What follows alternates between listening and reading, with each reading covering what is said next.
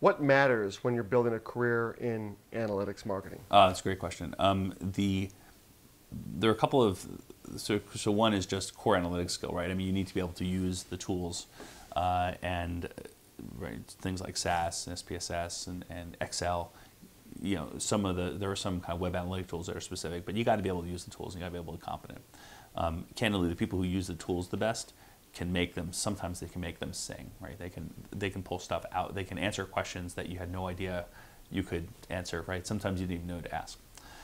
But the kind of converse of that is that you actually have to have a lot of curiosity, right? And so you have to be able to think about what you need to have the business savvy to understand what is important to the business, right? And if you can't frame an interesting question, then all the knowledge of the tools in the world, in my mind, it doesn't help you, right? At that point, you're essentially a cash register, right? You're a calculator.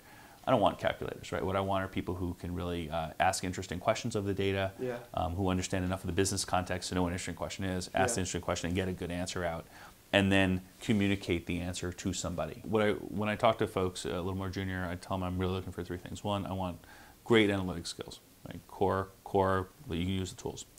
Second thing is I want you to have really good business savvy, right? So you need to be able to understand the business context you're in, and not the people who are really impressive, I think, are the folks who really are closely knit with their partners, with their clients, and can go toe to toe with them in terms of understanding the business.